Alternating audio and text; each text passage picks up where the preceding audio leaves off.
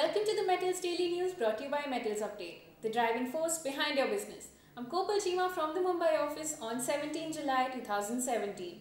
The Gujarat High Court on Monday dismissed SR Steel's petition that had challenged the Reserve Bank of India's directive to banks for initiating insolvency proceedings against the company. Justice H.G. Shah passed an oral order saying no relief will be granted to SR. A detailed order is expected later this evening. Alongside, there comes another news from SR as their Visakhapatnam port or OHC registers 21% growth in first quarter. The OHC handled 2.65 million tons in the first quarter as against 2.19 million tons in the first quarter of the preceding financial year. SR Group took over the OHC from the Visakhapatnam port in 2015 on build, operate and transfer basis for a period of 30 years, investing Rs 725 crores so far in upgrading the terminal till date.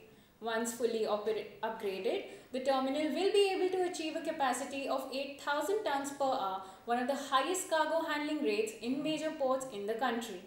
In steel, China had produced record amounts of steel and aluminium in June this year as producers rushed to cash in on rallying prices in the wake of a drive by Beijing to crack down on output of low-grade metal. This fuels concerns that the world's top steel producer will export more metal, stocking global oversupply and fanning tensions with the United States after it accused the nation of flooding international markets with cheap aluminium and steel. US President Donald Trump has threatened to use a Cold War-era law to restrict imports for national security reasons as bilateral talks between Washington and Beijing continue.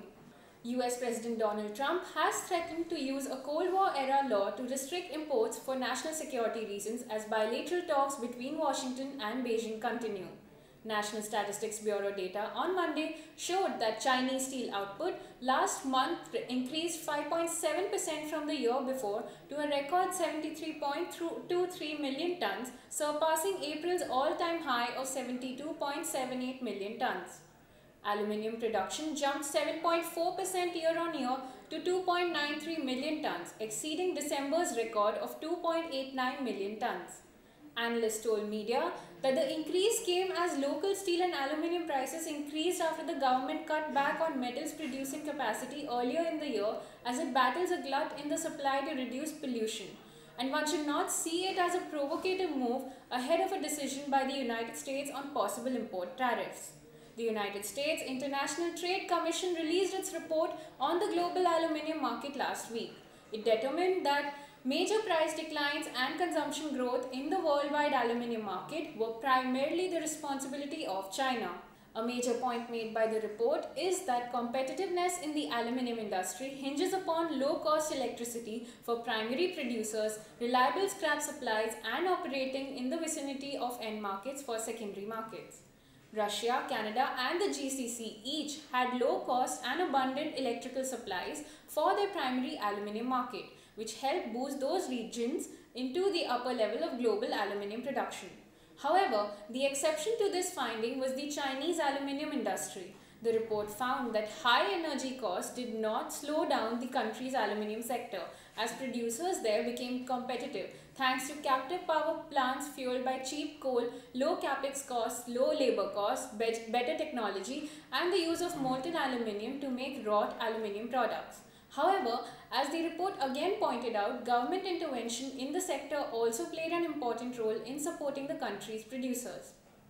President Donald Trump's administration has decisions pending on both steel and aluminium, blaming China for overproducing and creating global gluts. Earlier this month, Trump told reporters that China, as well as other countries, are, I quote, dumping steel and destroying our steel industry. They've been doing it for decades and I'm stopping it, it will stop, end quote.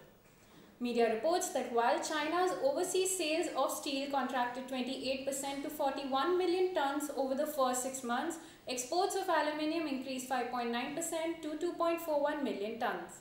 In coal, India Ratings reported that India's domestic coal production is all set to increase on account of government efforts to reduce imports. Coal India Limited has set a production target of 600 million tons in financial year 18 and 618 million tons in financial year 19 compared with the financial year 17 target of 554.1 million tons. They expect domestic coal consumption growth in India to remain tepid on account of an expectation of a 2% fall in the FY18 plant load factor of coal-based plants. Furthermore, the agency expects the PLF to remain sub 65% in the medium term. Given domestic coal availability is likely to increase, thermal coal imports are likely to decline by 15 to 20 million tons annually over the next 2-3 years. This would affect global seaborne trade. Government policies in large seaborne trade participants are likely to have a significant influence on coal prices. The agency assumes thermal coal prices for FY18 to 20 to soften and trade in a band of 50 to 60 US dollars per ton.